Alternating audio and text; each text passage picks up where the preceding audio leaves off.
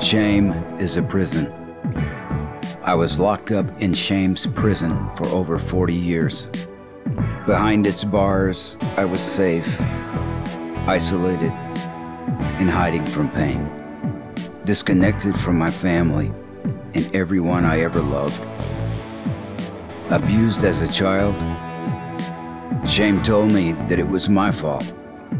Singing for Jesus and living a secret life as an alcoholic. Shame whispered, there is no hope. But prison doors were made to be opened.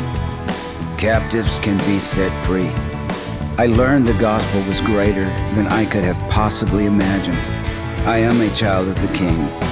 I am broken. I'm an alcoholic. I'm forgiven. I'm Russ Taff, and I still believe.